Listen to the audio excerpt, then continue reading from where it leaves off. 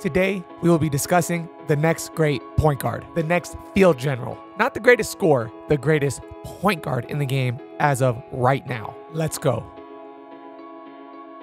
When thinking about the best point guards of all time, the best pure facilitators, passers, quarterbacks of the team, some names will come up. You got Magic Johnson, John Stockton, who really turned Karl Malone into the scoring machine that he was. You get a little bit later, you start looking at people like Steve Nash, who, similar to John Stockton, turned Amari Stoudemire also into a scoring machine and just made everybody around him better. And getting a little bit more modern day, you got guys like Chris Paul, aka the point guard, who, regardless of what team he went to, not only facilitated, but would put his teammates on his back and make them better at a level that we've only seen few do. And the most recent to me would probably be Steph Curry, another quarterback general type of guy, but Steph Curry was a little different because he could really work off ball. With LeBron, Curry, Durant, all these great players getting older and getting ready to exit the league, I was really concerned about not only the state of the NBA and the lack of star power, but what about the next generation of point guards? Who's going to be the next point guard? And then this happened. Are we going to get the competitive fervor going in this one? We're back to the East versus West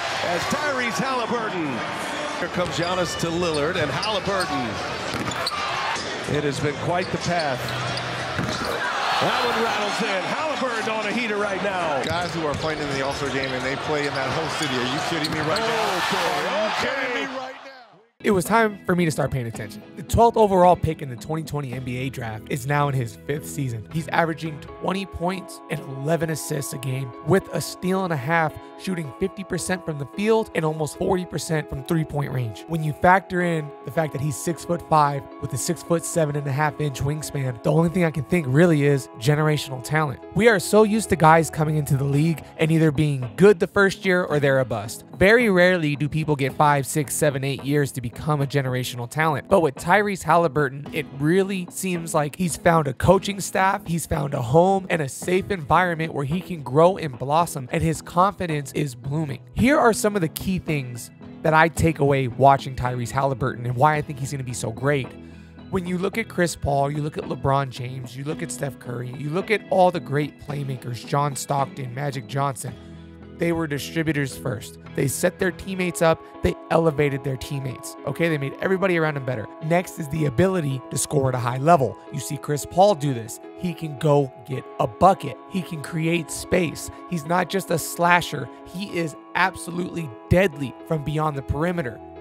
He's also 6'5" with a 6'7.5" wingspan, and he loves to defend. With his athleticism, size, and length, he could truly be the best defender outside of maybe a Drew Holiday in the NBA at the point guard position. The last thing I'll say about this kid is this.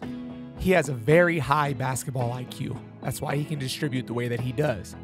He has a very high motor. He has a lot of energy, and he has a love for the game.